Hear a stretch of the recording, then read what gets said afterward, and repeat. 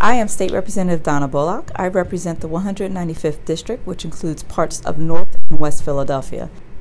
So my first memory of money, I grew up relatively poor.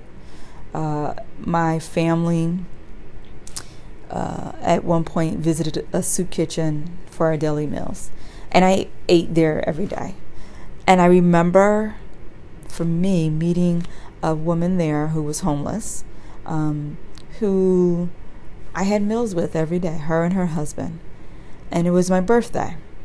She came to the soup kitchen that day with a handful of pennies and an old Barbie doll that she must have found and cleaned up for me.